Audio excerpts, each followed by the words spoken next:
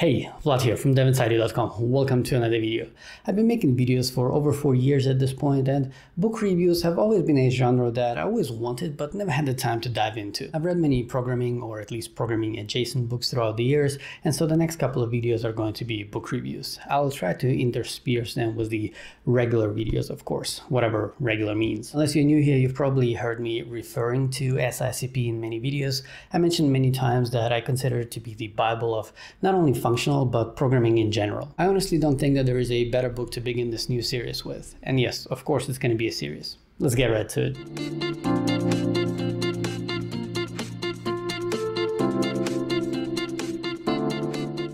Alright, as I already mentioned, this is the first book review that I've ever made, so please be gentle with that dislike button, will you? First things first, what is it about? Structure and Interpretation of Computer Programs is a book written by 2 MIT professors and one professor's wife in 1985, which makes it 2 years older than me. The book is available for free, and for many years it was used as an introductory course to computer science at MIT, and it was also used as a basis for many other books like Structure and Interpretation of Classical Mechanics or Essentials of Programming Languages, and many others. Now, even though it was designed as an introductory course to computer science, please do not make the mistake of skipping the in MIT part. This book is a tough cookie. I never recommend it to people who are just starting out. I always advise to have at least a couple of years of experience before tackling this one.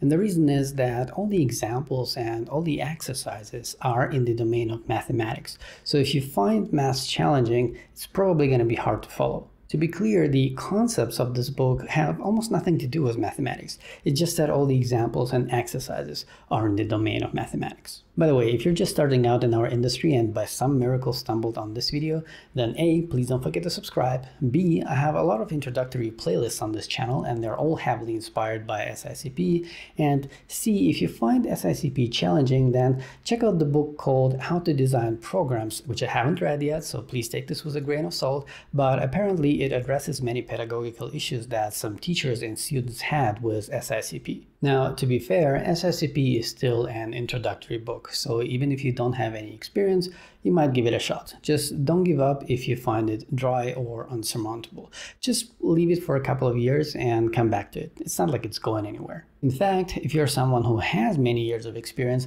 I still highly recommend this book. Seriously, this book is legit. I read it twice. I need more friends. The purpose of the book is not only to teach you the basics of programming, but also how to design large computer programs. So even though it is a book about programming, it is arguably one of the most influential books about software design at the same time. So you get 2 for 1. I sometimes like to compare SICP to the infamous Gang of 4 book. The Gang of 4 book gives you high-level patterns, and SICP gives you sort of like macronutrients. Both levels are useful, but if I were you, I would start bottom-up with SICP. By the way, a long time ago I made a video about the difference between programming, computer science, and software development. You might want to check it out. Now, the interesting part about the book, beyond the content of course, is how it is structured, and yes, pun intended. It takes a very unique approach. They wrote a programming language called Scheme, a dialect of Lisp, and throughout the book they pretty much show you how it was built, or in fact they teach you how to build a language like this yourself, or in fact any other language. Scheme is probably the lightest programming languages out there when it comes to syntax. However, it uses the so-called prefix notation, so it's a bit unfamiliar and therefore harder to read. For example, instead of 2 plus 3, you would write plus and then 2 and 3. If you think about it, it's actually often more concise than the infix notation. The book starts out by talking about simple expressions and then shows you how to build more complex ones by composing the simple ones, the classic functional programming approach. Then it continues by discussing abstractions, procedures, and so on. More importantly, it teaches you about the simplest model for procedure application, namely the substitution model. If you've never heard this computer science term before, simply think functional programming. It is very interesting that this model is introduced very early on page 18, and what is even more interesting is that the book spans around 300 pages without ever mentioning assignment. And when I say assignment, I mean reassignment. The initial assignment is usually called binding. Unfortunately, assignment breaks this very simple substitution model, and therefore a more complex model needs to be introduced so that we can continue reasoning about our programs. This model is called the environment model of evaluation. evaluation. In this more complex model,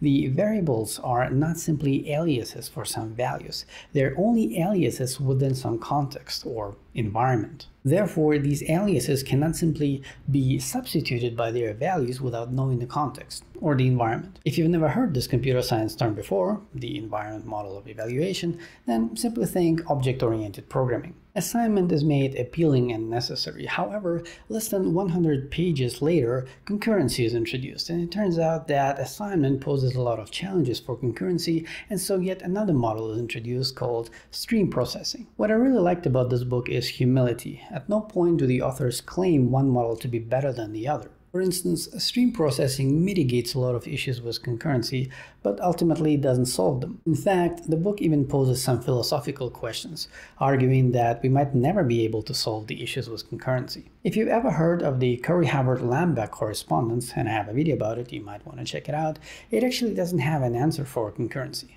But let's not deviate from the topic. This is a book review after all. After finishing discussing those models, the book suggests that no matter which programming language you choose, at a certain size of the program, even the best language is not enough. In order to manage the complexity of such programs, you are encouraged to write programming languages inside of the programming language in question.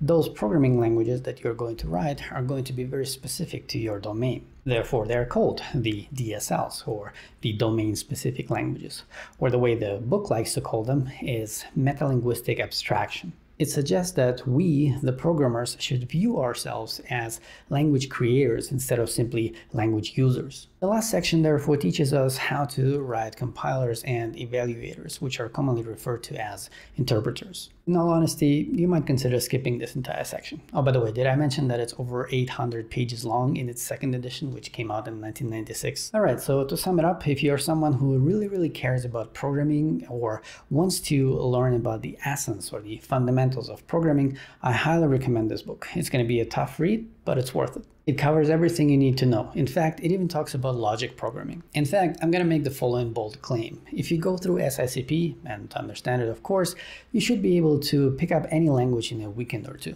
Seriously, if you've been through a couple of them, you know that they're not as different as they seem. I give this book a solid 9 out of 10. It could have been a 10 out of 10 if it wasn't so long and tough.